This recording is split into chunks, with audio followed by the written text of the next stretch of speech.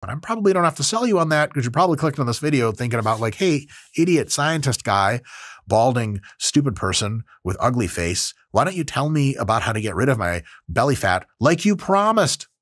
What I promise is an education with a shitty attempt at humor. We'll absolutely get to the main points. Don't you worry.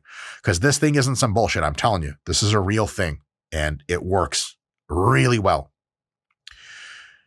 But we got to set up the stage, and the stage gets worse before it gets better. Here's the big problem.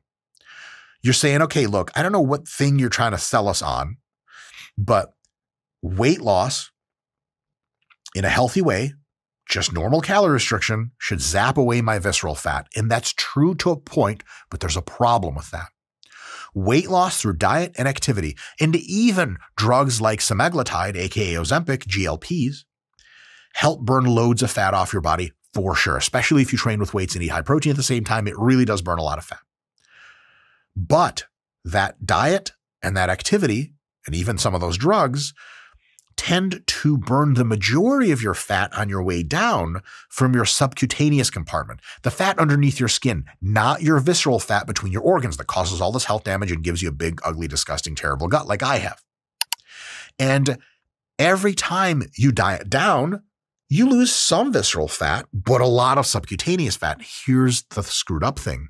As you regain some weight, even as you go back to maintenance and you continue to age, the visceral fat bumps up a little bit again, maybe a lot of it, and the subcutaneous doesn't bump up as much.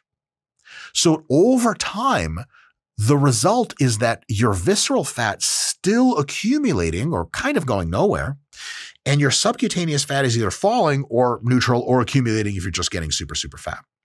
That ratio of subcutaneous fat to visceral fat continues to get worse and worse and worse in the bad way over time. More visceral fat relative to subcutaneous fat. You want the other way around. The problem is diet and exercise don't target visceral fat as much as they do subcutaneous. And on the regain phase with aging, visceral fat tends to grow disproportionately more than subcutaneous fat.